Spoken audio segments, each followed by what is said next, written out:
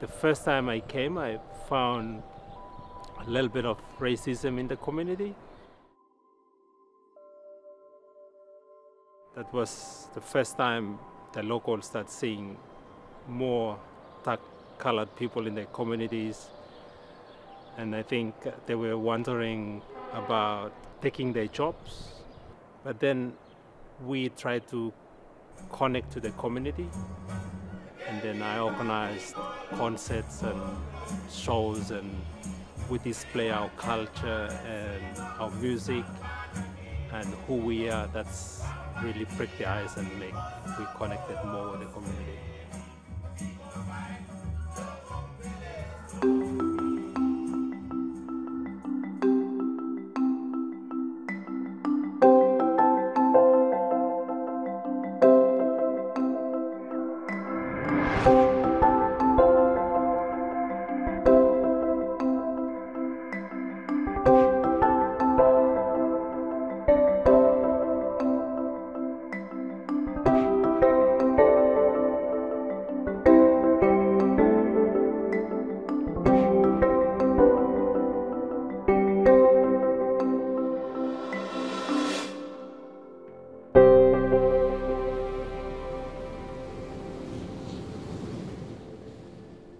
This is the 15 years for me being involved in the scheme. The first time I came, I knew nothing about the horticulture industry, about vineyards, about orchards. That experience really helped me to become who I am today. We have to be careful with the fruit because it's very soft. My name is Phoebe. I'm from Vanuatu. I have my husband. We work as RSE workers, and I work inside a backhouse.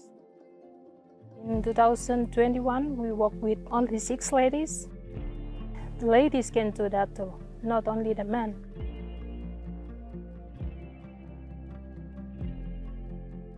Every day we wake up in the early mornings, like 5 o'clock. We cook rice together, prepare your food to take it to the farm. We work hard, but I think about my home. That's why I want to join the RSE scheme to develop your islands, you know.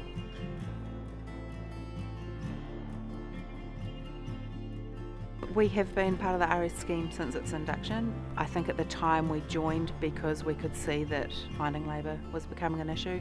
If we really wanted to continue to plant and grow and expand and evolve, we needed a reliable workforce. The RSE is really important for us. We couldn't do what we do without them.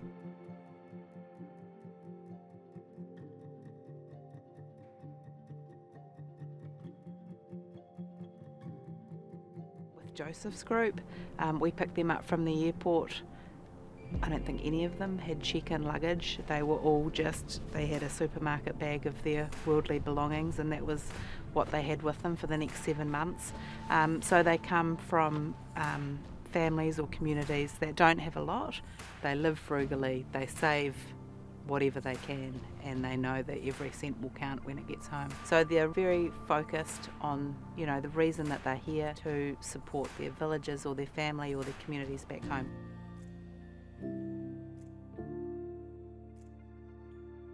My first time I made $10,000 in here. My purpose is helping my family to give the money, like buying like clothes or food. Make more money to build my home in Vanuatu because I want more kids, you know.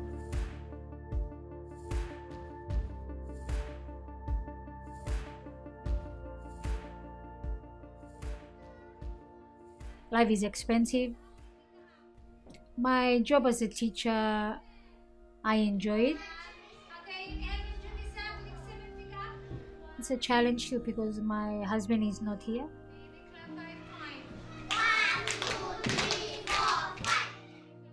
When my husband went working overseas to New Zealand, we could save enough money and purchase the land and build a decent house to live in. It enables me to feel good. So when I'm here and he's working overseas, I know that he's doing something overseas to support me, and I and the children could be enjoying life here in Port Vila.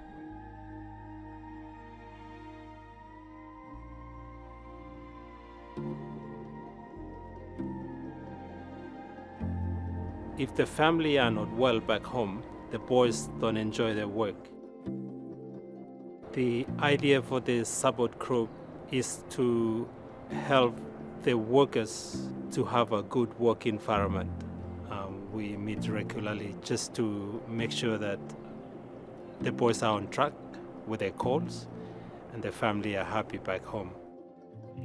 The men meet here in New Zealand and the women meet back at home as well, so that the program is two-way. We meet together to encourage one another to do other things that will benefit us. There's programs that we run every once a month. We learn to paint or to weave or to sew. It enables us to sell them to earn money from it, so that we don't think about the space that our husband has left us in New Zealand. We could be busy doing these activities so that we are not so worried about our husband looking overseas. We do counselings as well, just to make sure that they are well looked after. Sometimes we have social issues with distance relationship.